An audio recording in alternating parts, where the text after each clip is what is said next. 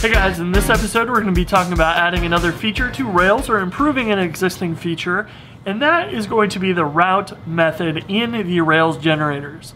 Now this route method allows you to insert code into the routes file in a Rails application where you're running the generator against it. So if you're running the Rails devise install, it will add the devise for users route at the top of your routes file using this helper.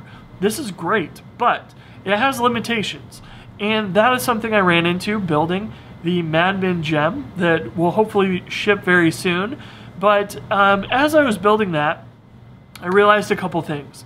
First off, we want to insert a namespace into your routes where we can say namespace Madmin do, and then resources, users, and any other resources inside of that namespace.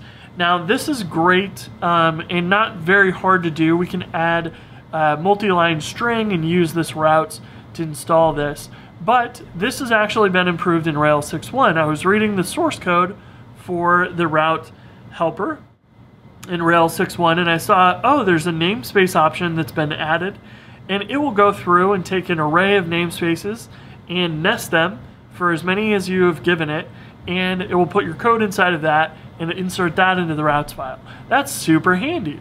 So I wanted to be able to use this code to do that so that we could insert users and everything else into there. However, this is fine, but if you were to do this a second time and add, say, a posts, what it would do is create a second namespace block for you.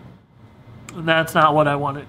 And if you were to insert resources posts,